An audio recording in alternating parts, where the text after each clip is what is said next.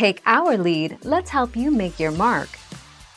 Our goal is your satisfaction. Let us show you the way. What most players don't know is that if the profile hasn't been properly set up, the multiplayer mode of the game does not work. This is why both you and your friend need to set up their profile before you can enjoy playing the multiplayer game mode.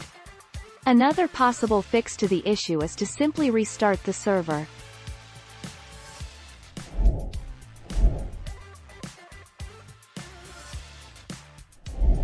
Make your mark, take our lead. Others can't connect to the server. Make sure they are connecting to the right IP address. Make sure your firewall is not blocking the Terraria server.x, or the server's port, 7777, by default. Make sure the others join with the correct port number, especially important if it's not the default, 7777.